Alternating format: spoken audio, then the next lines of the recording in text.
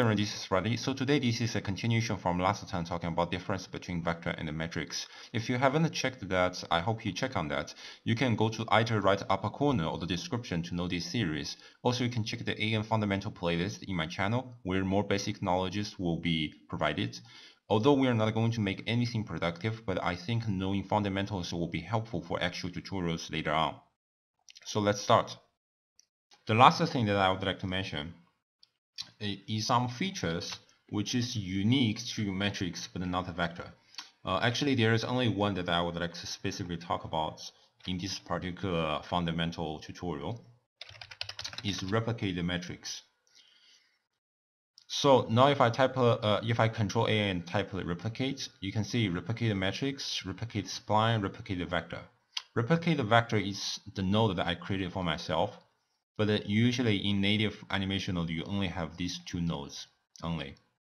So you either replicate the matrix or replicate the spline. So let's just take a look with replicate the matrix. So basically you're using a matrix, a transformation to replicate a matrix. You can also switch to vectors, but I don't think a very much a point of that.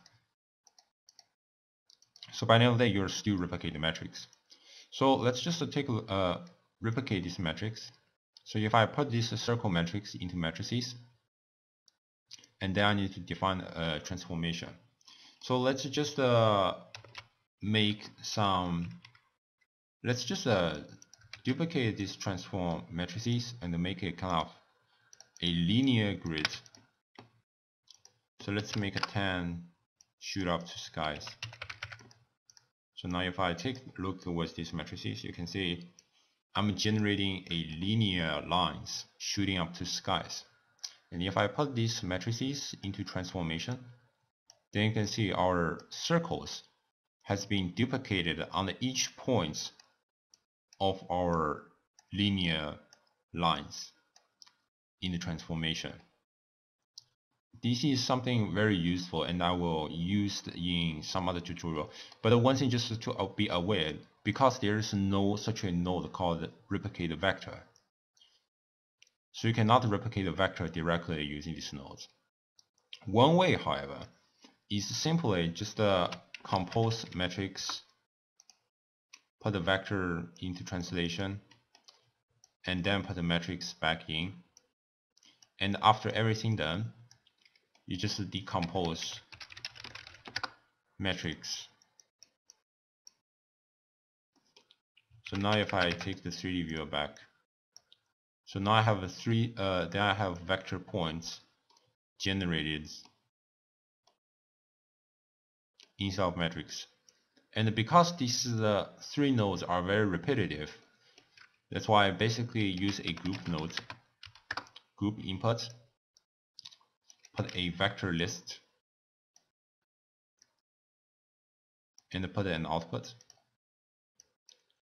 put a matrix, I think a matrix list, yes, put a matrix list, and the translation goes to output.